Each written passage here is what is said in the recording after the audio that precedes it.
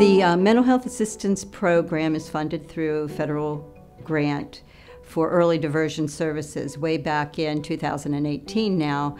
Partners Health Management put in an application to provide early diversion services to assist those individuals with serious mental illness and/or co-occurring substance use disorders avoid unnecessary jail time and/or a placement in the emergency rooms where they would not get the assistance that they needed.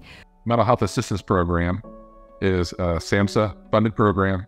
That's a 5-year grant that was meant to build the infrastructure and the programmatic capacity to help folks with mental health conditions who engage with law enforcement in the community. And if they're having mental health conditions that caused or is part of that engagement, that the law enforcement would then transport or support that person to get services versus being arrested. So by this redirecting individuals to, redirecting them out of our criminal justice system, the cost is huge for the community to reduce the effects of crime and the side effects that come from the mental health substance use issues that we have within our community. There's so many folks that come in that just need a little extra encouragement, a little extra help, but most importantly, they need a little extra, what I like to say, case management, in the fact that they need an advocate, and they need to know and understand they've got an advocate, that there's an opportunity for people to grow and forge a relationship to where they can continue their recovery together with a program like this. So it's like a mushroom effect, that they're making this decision, but then as they get back into the community, it grows because it helps the employers. We don't have as many criminal victims in our community, and I am a victim advocate, and it's a good job, but it's a bad job. I work with the victims, but our goal is to reduce the victimization. My view is that there's a lot of people out there that want to help, and there's a lot of people out there that need the help. And I think we're at a point right now where the stigma is lessened, in our community, but there's still a lot of work to do to get these people the services they need. It's very important to communicate this need in our community, to have these folks be able to have some kind of linkage back into the community and as some kind of a stable life again. They need that hand reached out to them without it being felt like it's going to be slapped every time. Police officers are going to do what police officers do. If the crime, is severe enough, I'm not going to see them.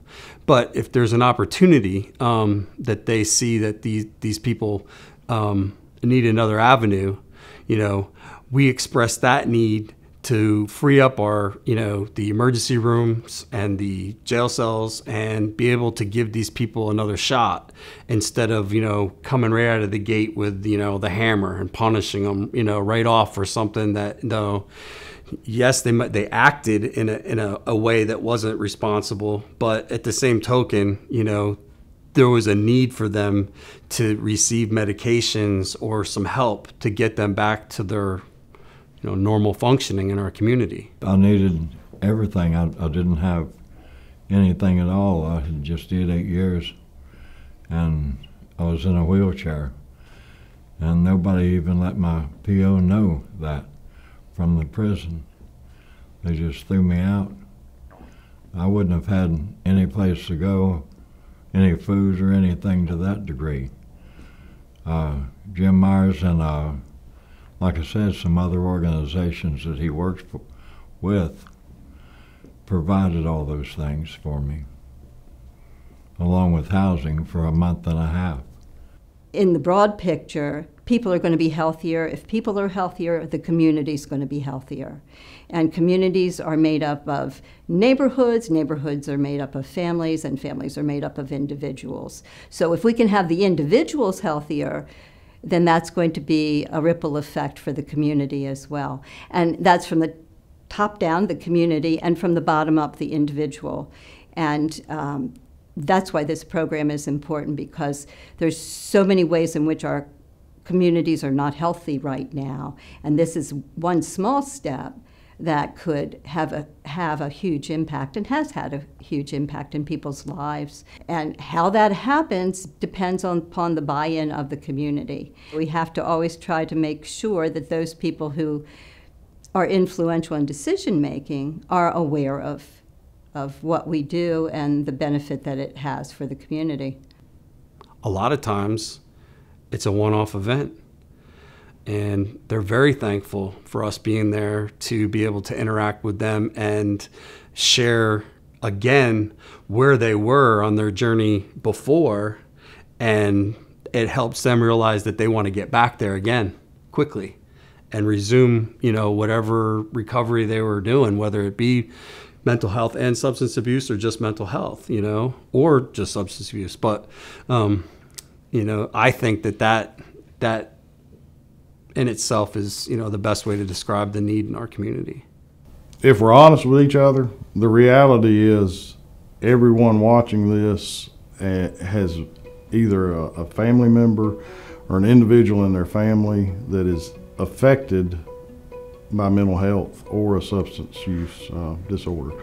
We all have seen it. It's not the thing that used to sit on the fringes anymore. It has come to everyone's living room now. So in that, it does create that stigma that needs to be broken down to let everyone know that, hey, there's help for this, and it's not, we shouldn't shove folks aside because of that and just compartmentalize that, the easiest thing to do is let's send them to jail or prison. That's not the solution, because in that, once that happens, is you create that avalanche of stuff on the other side that really wasn't necessary if they would have gotten connected on the front side before that with a mental health provider or some good peer support from PQA and other organizations in the community.